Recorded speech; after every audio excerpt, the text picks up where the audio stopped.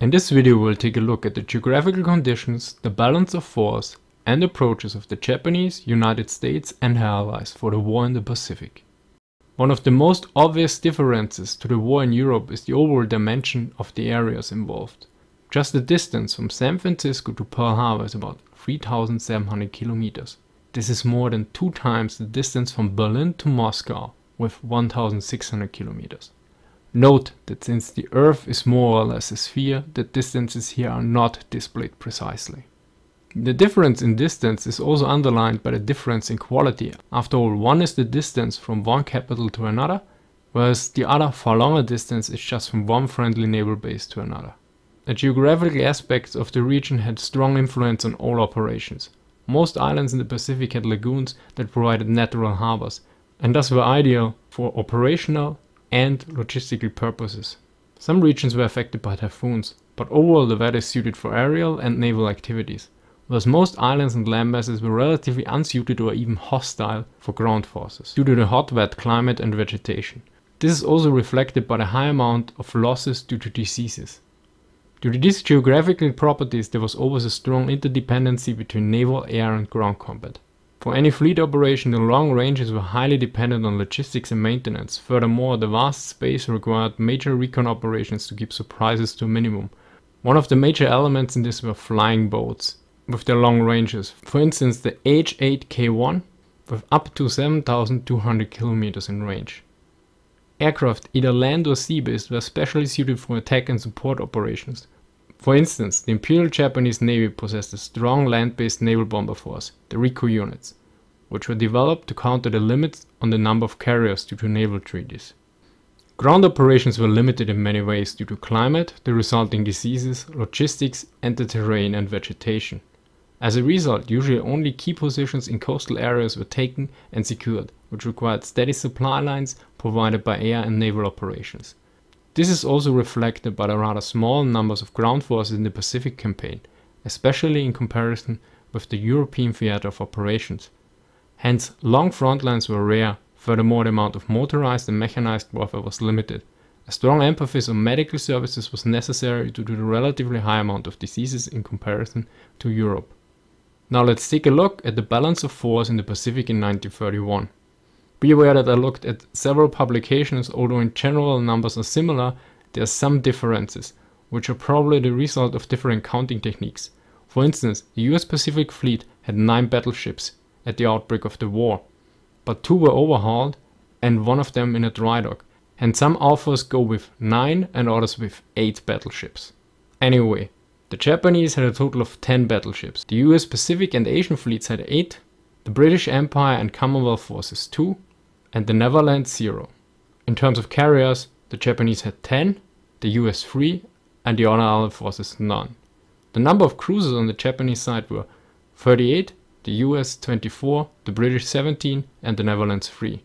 For destroyers, the Japanese had 113, the US 80, the British a mere 6 and the Dutch 7. In terms of submarines, the Japanese had 65, the US 56, the British none and the Dutch 15. Now note that the Dutch units were quite old and in general were also dependent on the British and US for supplies and maintenance due to the occupation of the Netherlands back in Europe.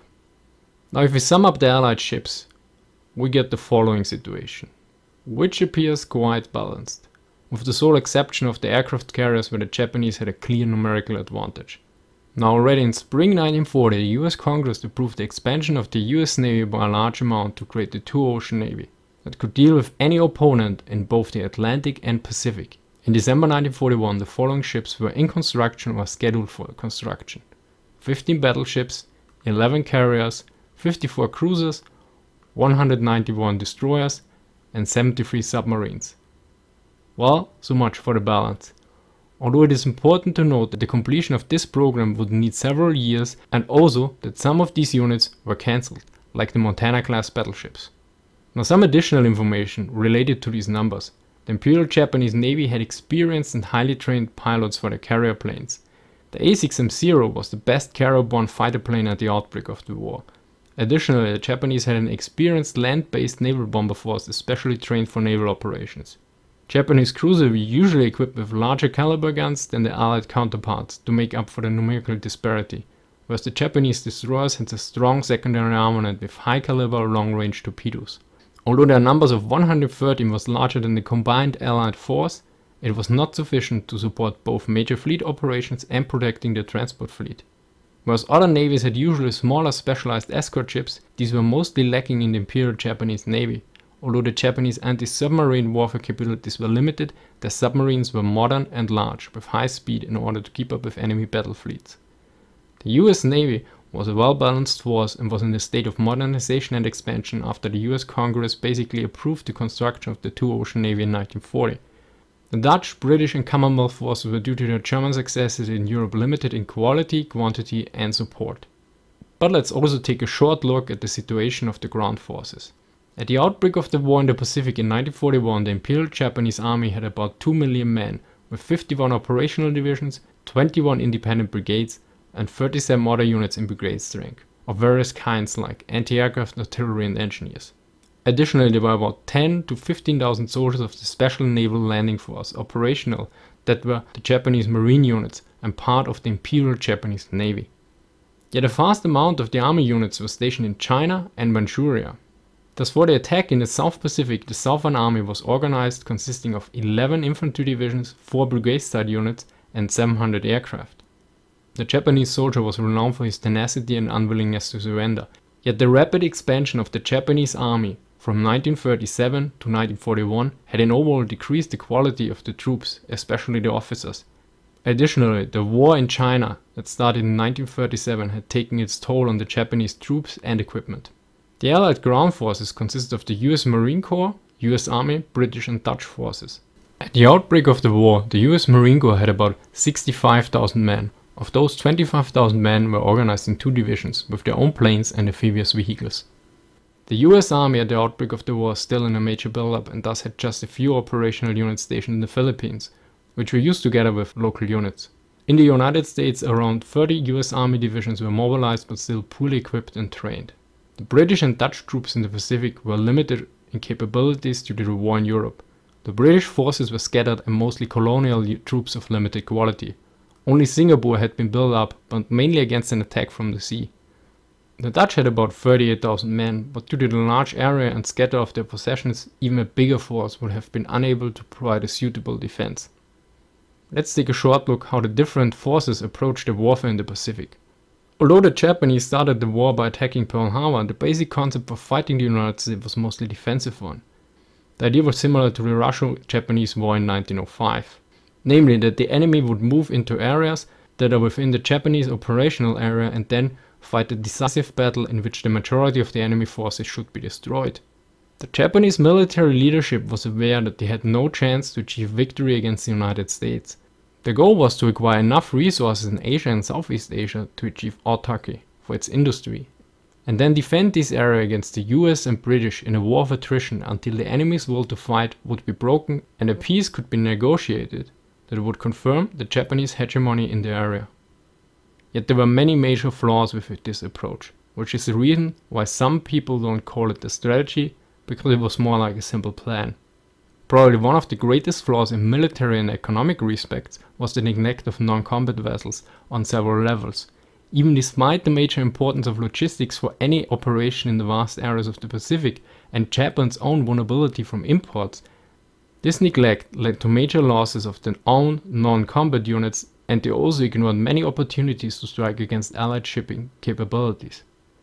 This was in clear contrast to the US that had a strong emphasis on the interaction between logistics and operational aspects, to go directly from a publication of the Division of Naval Intelligence about the identification of ships.